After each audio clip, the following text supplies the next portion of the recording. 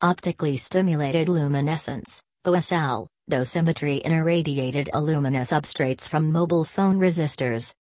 Updated on February 16, 2018 21:26 via latest results for radiation and environmental biophysics. Abstract. In this study, the dosimetric properties of alumina, Al2O3, substrates found in resistors retrieved from mobile phones were investigated.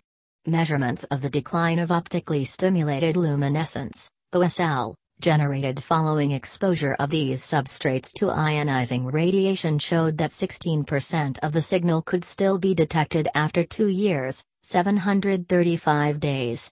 Further, the magnitude of the regenerative dose, calibration dose, DI, had no impact on the accuracy of dose estimates. Therefore, it is recommended that the DI be set as low as is practicable, so as to accelerate data retrieval. The critical dose, DCL, and dose limit of detection, DDL, taking into account the uncertainty in the dose-response relation as well as the uncertainty in the background signal, was estimated to be 7 and 13 mg, respectively, 1 hour after exposure.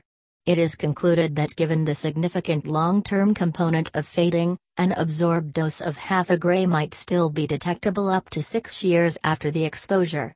Thus, OSL from alumina substrates can be used for dosimetry for time periods far in excess of those previously thought.